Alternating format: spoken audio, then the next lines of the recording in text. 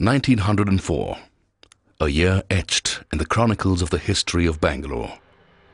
The dawn of a new era in education and the birth of a center of knowledge. Its humble beginnings can be traced to the first French missionaries who had started St. Joseph's College. Named after St. Joseph, the foster father of Jesus became the patron saint of the school. Intended for British settlers, the school grew in popularity. Soon, the French missionaries realized that Indian boys too needed a section of their own. And history was made, with the birth of an Indian section in a cramped little basement. Christened as the native school, it rapidly filled up with enthusiastic students waiting to quench their thirst for knowledge. Thanks to the teeming, eager students, Father Blaise, the first principal, initiated a move to the imposing edifice at the junction of Museum and Residency Road in Bangalore. This was when the first independent structure came into existence and was named St. Joseph's Indian High School. 1912, Father Okutoria took over as principal. Under his able guidance, the school simply grew in abundance. He equipped the school laboratories with the best of equipment then available. No mean achievement in his time. Bubbling youngsters once filled these corridors with the energy and vitality that comes with youth. These walkways have for long reverberated with the laughter of 100 young voices at play. 1928, Father Cyril Brown was appointed principal.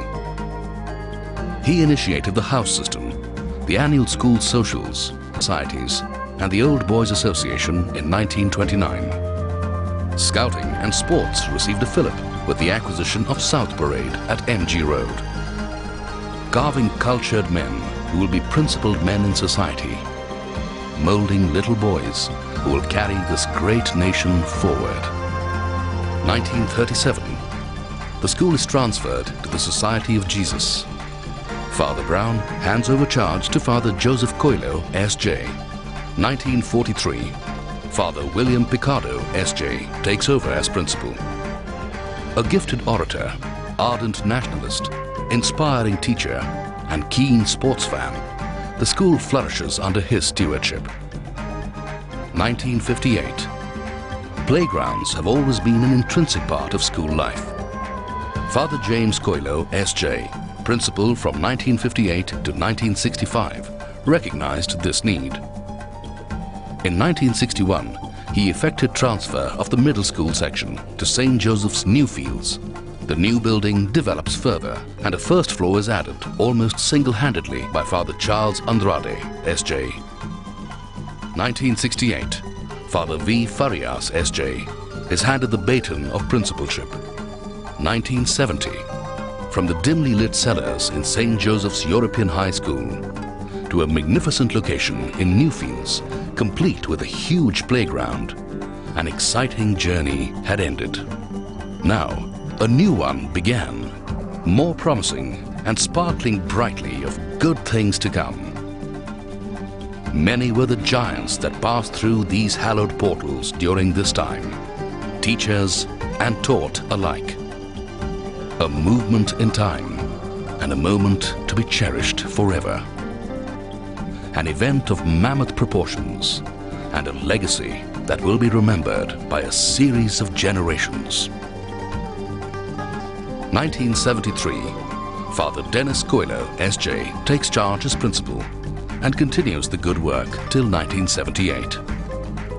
1978, Father Sunith Prabhu, S.J. is appointed principal and a sea change takes place at the school. Vital elements like the library, swimming pool, gymnasium, a new auditorium, and the SAI Sports Hostel are added to the school's infrastructure during his 10-year tenure. The school also takes a step towards information technology with the introduction of computers, one amongst few schools in the city to do so. 1988, Father Lawrence Pinto, S.J., takes over as principal. He follows his precursors by adding a new canteen and a table tennis complex.